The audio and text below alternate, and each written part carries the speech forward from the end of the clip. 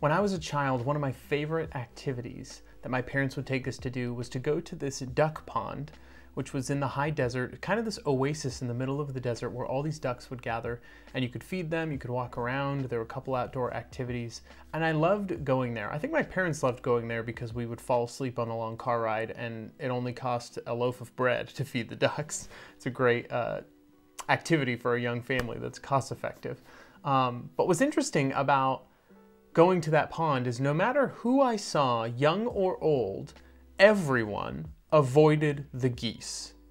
The geese were like, oh, stay away from them. They're these like very volatile, intimidating creatures. And let me ask you, what is more intimidating or worthy of fear? A goose or a peaceful dove?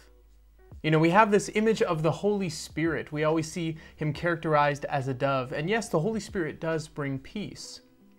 But ancient Celtic Christians had this description of God's Holy Spirit as Agead Glas in Gaelic, which means the wild goose. And I love that. They saw how consistently Scripture paints the third person of the Trinity, the Holy Spirit, as completely untamable. A dynamic person represented by a dove, but also by a blazing fire and shredding wind, and glorious and joyful, but uncontrollable.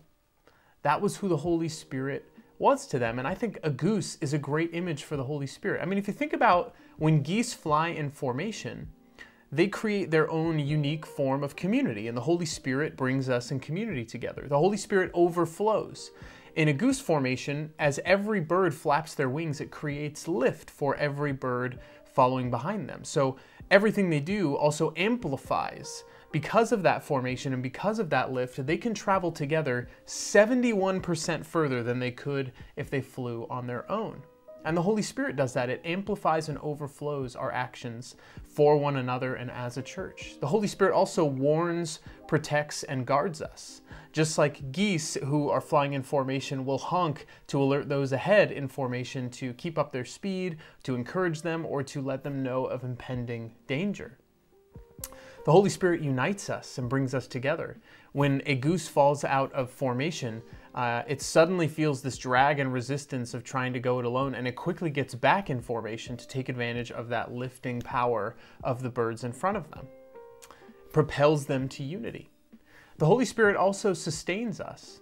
When the lead goose in a formation gets tired, it rotates back into the V and another goose takes the lead.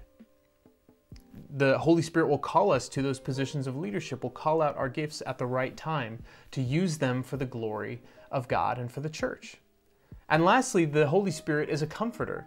When a goose in formation gets sick, or if it's wounded and falls out of formation, 2 other geese will also fall out of formation, let it down or follow it down to the ground and help it, protect it, and they will stay with it until it comes back to health or until it dies, and then they will fly together on their own to catch up to another formation.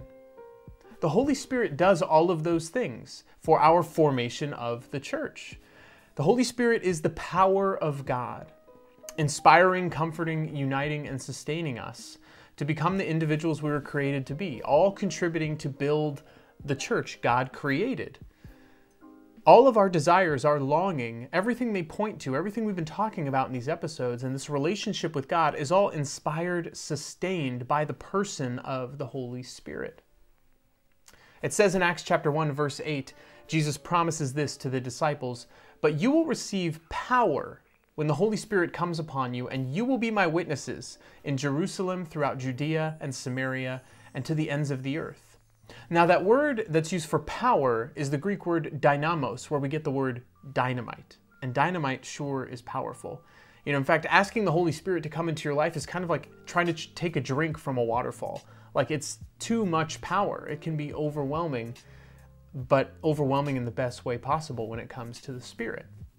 That word dynamos for power in Greek is also where we get the word dynamic. Dynamic means something that's characterized by constant change, activity, or progress. And so with the Spirit, our lives will never be boring. They'll never be static or bland. I mean, read the stories of the saints. Every one of them, you can see the activity of the Spirit in their lives and how it led them on great adventures, both inwardly in their prayer and their relationships, and outwardly for some of them who went on amazing missionary journeys or became incredible evangelists and performed miracles.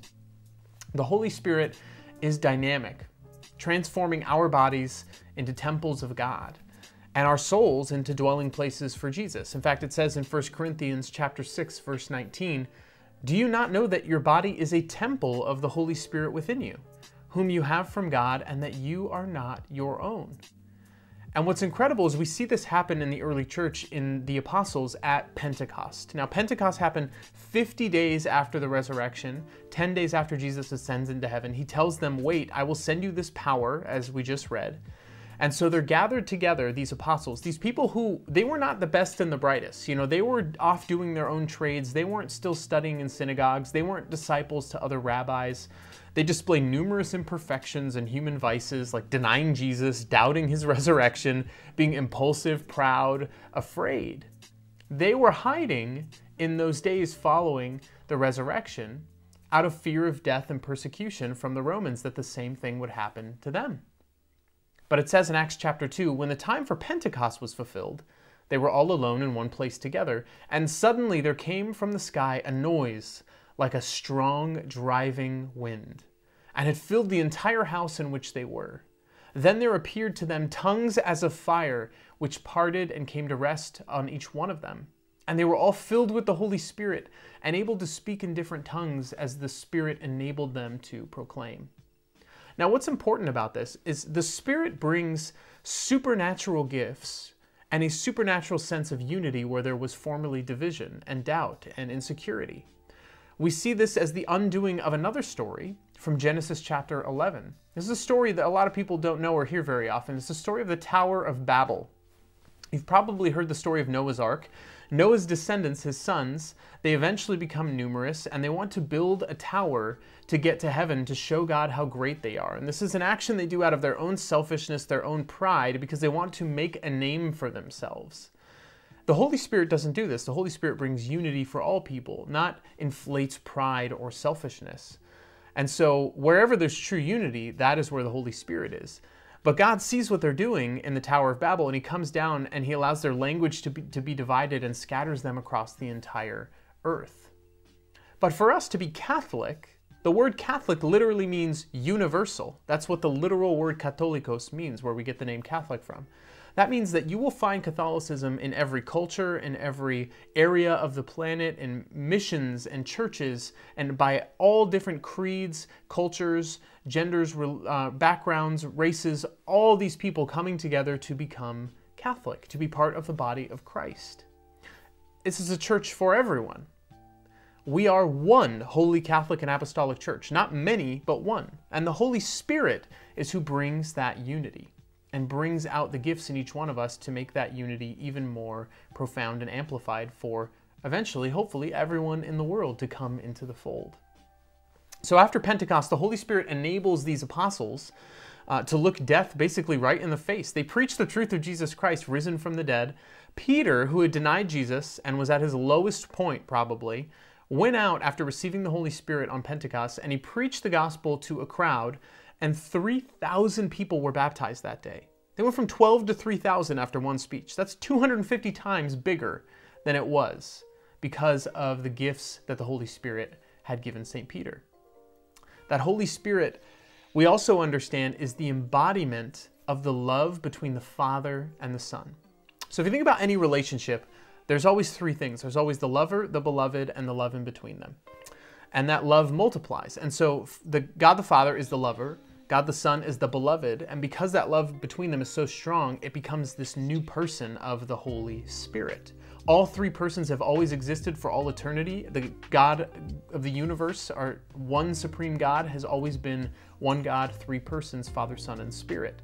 But that has been revealed to us slowly over time. that love multiplies, and that is who the Holy Spirit is. You think about a marriage. The husband is the lover, the wife is the beloved, and between them, when that love is shared, 9 months later, it is named and becomes a new person, the love in between them. So think about that as the fruitfulness of the love of the church, of the love of God for us and for his son, Jesus. In fact, it says in the Catechism, paragraph 733, God is love, and love is his first gift, containing all others. God's love has been poured into our hearts through the Holy Spirit who has been given to us. That same love conceived Jesus in the womb of Mary, who's called the spouse of the Holy Spirit. And St. Gregory Nazianzus once said that the Old Testament proclaimed the Father clearly, but the Son more obscurely, prophesied Jesus. The New Testament revealed the Son and gave a glimpse of the divinity of the Spirit. But now, the Spirit dwells among us and grants us a clearer vision of himself. The Holy Spirit is the way in which we've been sent to experience God, the way in which God continues to be in relationship with us in this time. So what do we know about the Holy Spirit? What have we learned about him? Well, the Holy Spirit is God, third person of the Trinity. The Holy Spirit is symbolized in many ways as, a dove, a goose, fire, wind, water, but the Holy Spirit ultimately is a person, just like God the Father or God the Son. The Holy Spirit in Hebrew is the word ruach. In Greek, it's pneuma. In Latin, it is spiritus. All of those mean breath. And if you remember our episode on relationship, I believe, we talk about how the name Yahweh, Yod, He, Vav, He, is all breathy sounds and syllables. So every time we breathe, not only are we saying the name of God, we are inhaling and exhaling the presence of the Holy Spirit. And the Holy Spirit, we've learned, guides the Catholic Church. So it persists without error. The Holy Spirit inspired sacred scripture to be without error, and it comes to each one of us in the sacraments, particularly the sacraments of baptism and confirmation. So when you and I were baptized, or if you're not baptized yet, when you eventually get baptized, we receive the Holy Spirit for the first time, sacramentally. And when we are confirmed, the full force of the Holy Spirit is unleashed in our lives. Not only that, we're strengthened in the unique gifts and talents, the charisms that we've been given to fulfill our unique mission in life. To experience the fullness of our own desires for love, belonging, truth, goodness, and beauty, and to promote and defend and live the Catholic faith out in our everyday lives, wherever the Lord calls us. So we receive what's called the gifts of the Holy Spirit. And there are 7 of these. They are wisdom, understanding, counsel or right judgment, fortitude or courage, knowledge, piety or reverence, and fear of the Lord, which is often sometimes also called wonder and awe in God's presence. So not that we should be afraid of God, but we should understand, like, wow, God is vastly big, and it's kind of scary how big he is and how powerful he is, but in a good way, a secure way. And when we use those gifts and when we live them out, we're called to bring forth the fruits of the Holy Spirit. And there are 12 of these. These come from Galatians chapter 5, the gifts of the Holy Spirit coming from Isaiah chapter 11. And the 12 fruits of the Holy Spirit are love or charity, joy, peace, patience, kindness, goodness, generosity, gentleness, faithfulness, modesty, self-control, and chastity. Now you look at those 2 lists, and those are things we all desire and want, right? Those are all good things. The Holy Spirit continues to give us knowledge of God, living and active in the church, and inspires us to these good things. The Catechism, lastly, tells us 8 ways that the Holy Spirit makes God present to us. This is in paragraph 688. 1 is Scripture, because the Holy Spirit inspired Scripture to be without error. 1 is through the saints, because they all lived Spirit-led lives. 1 is through the teachings of the church, because we know that the church's teachings are without error because of the magisterium. 1 is through the sacraments, because that is how we receive the Holy Spirit in a unique way. 1 is through prayer, because the Holy Spirit is the one who inspires us first to even be able to pray in the first place. 1 is through missionary work, participating in those different efforts and how we serve others. Another is the charisms, those gifts, ministries that we're involved in, ways that we can contribute to the church to provide for the needs and welfare of others. And finally, through history, we see through the tradition of the church how the Holy Spirit has led the church without error generation after generation. The Holy Spirit is our guide, our comforter, our inspiration in daily Catholic life. That life is one that is part of a wider community life. And so When we have the Holy Spirit, you're not alone. You're flying in a flying formation of spirit-led geese traveling toward heaven. And so the question is, who is flying in formation with you? Who can you invite maybe on this journey with you? We're about 10 episodes, 11 episodes in now, and if you think that this is valuable, which at this point I hope you do because you're still watching, who might you invite to join you on this journey? Maybe you need someone to lead you, a regular confessor, a spiritual director, a mentor, a more intentional spiritual relationship with a parent, godparent, or sponsor. How can you invite that formation to come around you?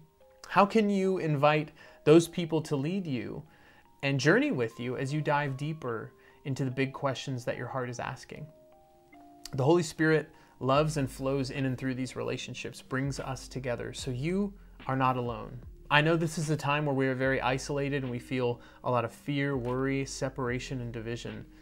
But if you ever feel those things, simply just open your hands, close your eyes, take a deep breath, and say the words, "Come, Holy Spirit." And soon enough, you will be flying back in formation again.